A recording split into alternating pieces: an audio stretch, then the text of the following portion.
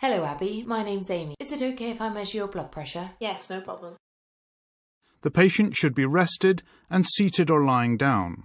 The arms should be comfortably supported at the level of the heart and free from constricting clothing.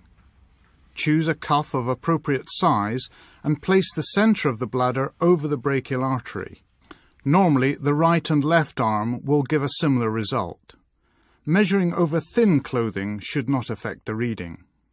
Palpate the brachial pulse and inflate the cuff until the pulse becomes impalpable.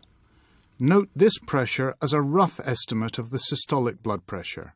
Inflate the cuff by a further 30 mm of mercury and then listen with the stethoscope diaphragm over the brachial artery.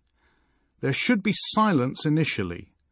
Slowly deflate the cuff by 2 to 3 mm of mercury per second. Note the pressure at which the regular tapping Korotkoff sounds appear. This is the systolic pressure.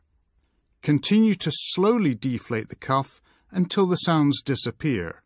This value is the diastolic blood pressure. More detail about Korotkoff sounds are in the text. Thank you.